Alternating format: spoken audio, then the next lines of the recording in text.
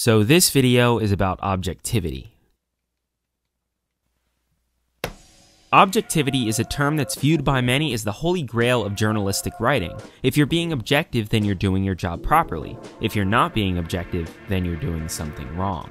This viewpoint stems from an increasing distrust with what many view as an increasingly bipartisan American news media. Often a news event will be covered in completely different ways by different outlets, not only altering public discourse, but sometimes even going as far to alter public perception as to how the event even played out in the first place. It's not hard to change the TV between different networks or click on two similar headlines from different news sources and scratch your head wondering how the conversation can be this different. It's only reasonable to think that the main reason behind the discrepancies in how stories are told lies in the subjectivity of the people telling the stories. If journalists only stated the facts and nothing more, then there would be no discrepancy, right? Well, the first place we need to start in order to answer that question is with the most objective part of the subject, definitions. And the go-to place to find definitions is in a dictionary. In research, a dictionary is viewed as a kind of primary source. If you open up the dictionary and read a definition, then you're looking directly at it, so you don't need to verify the information. I, meanwhile, am a secondary source. If I'm telling you what's in the dictionary, then the information is only as trustworthy as I am. If you wanted to be thorough with your reporting, you would probably want to go to the dictionary yourself to verify the information.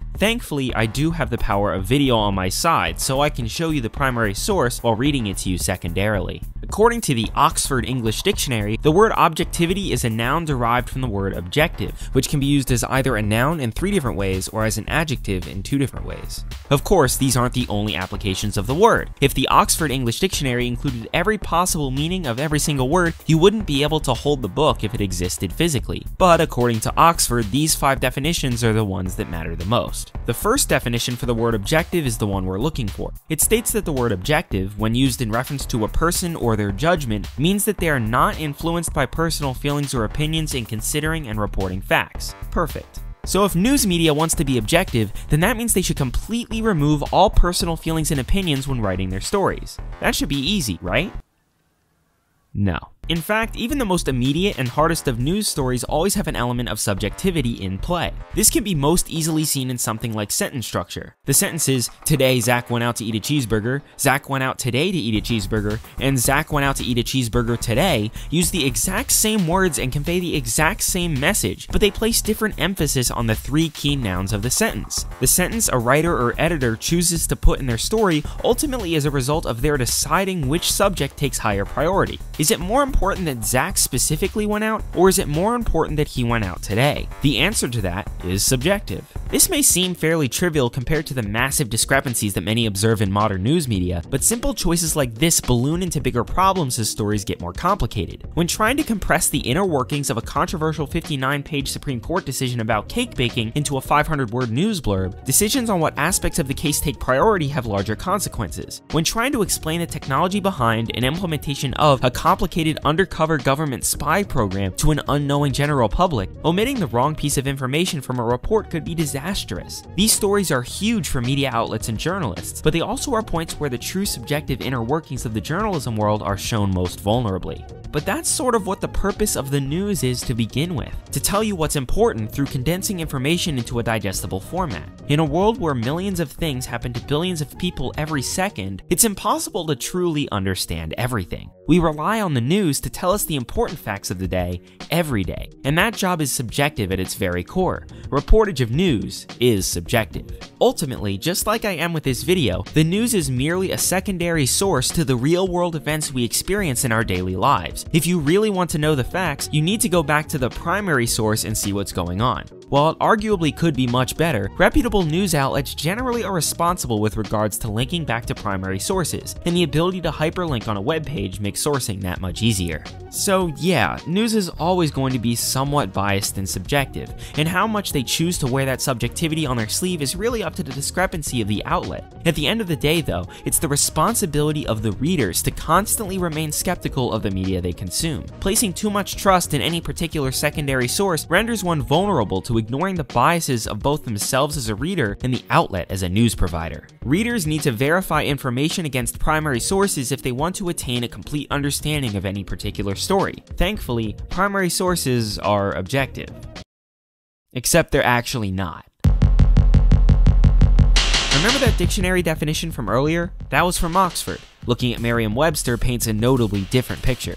Merriam-Webster decided to have 3 adjective uses for objective in their definition instead of Oxford's 2, and they dropped the noun usages down to 2. Their definition also has a different wording, expressing or dealing with facts or conditions as perceived without distortion by personal feelings, prejudices, or interpretations. This definition, while certainly similar to the Oxford one, suggests that objectivity deals with facts as perceived, whereas Oxford suggests that objectivity deals with facts, period. Going off of that sentence alone, that would mean that, according to Oxford, a partially colorblind person calling the sky purple would be making a subjective statement, but according to Merriam-Webster, he is still being objective.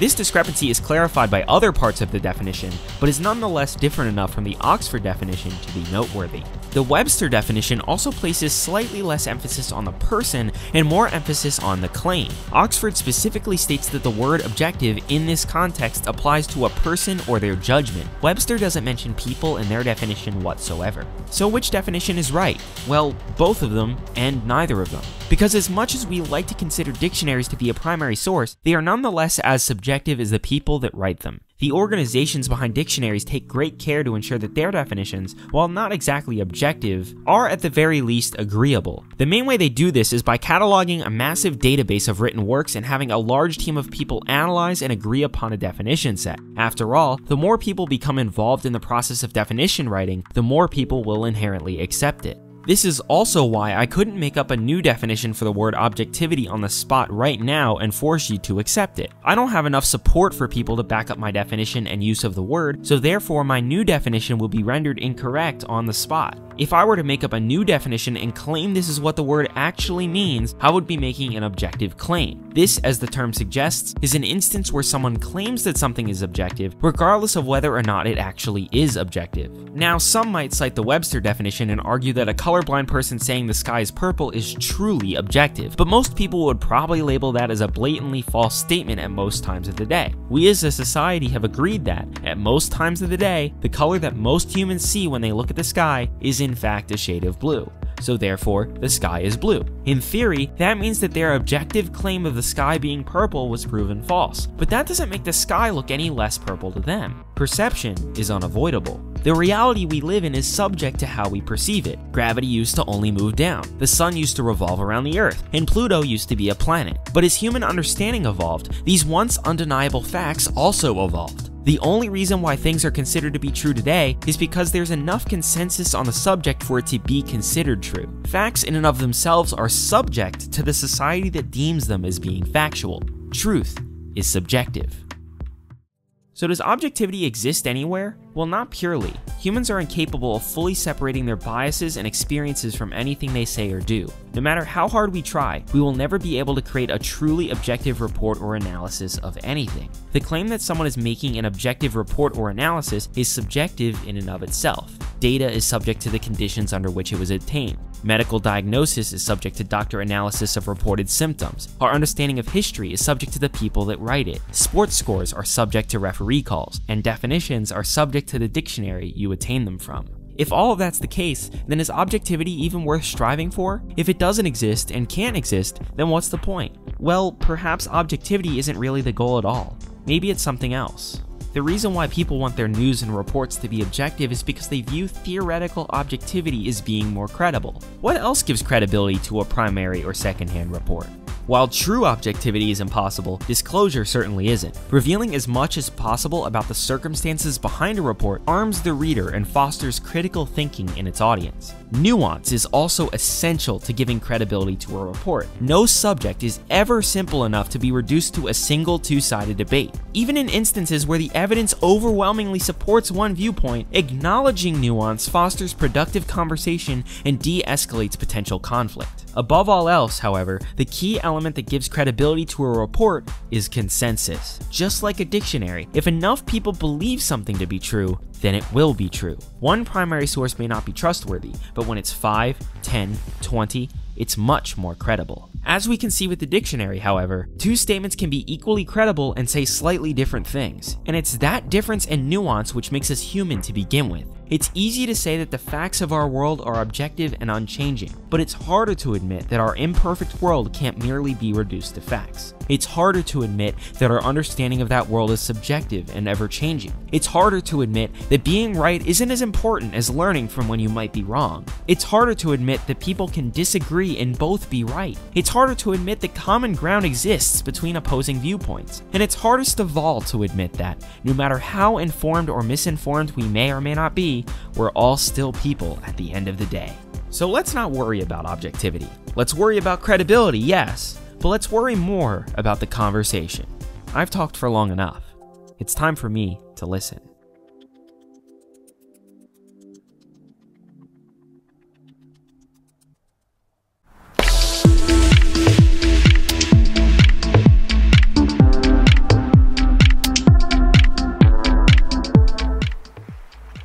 Hello, greetings and salutations. Thank you so much for watching this video on objectivity.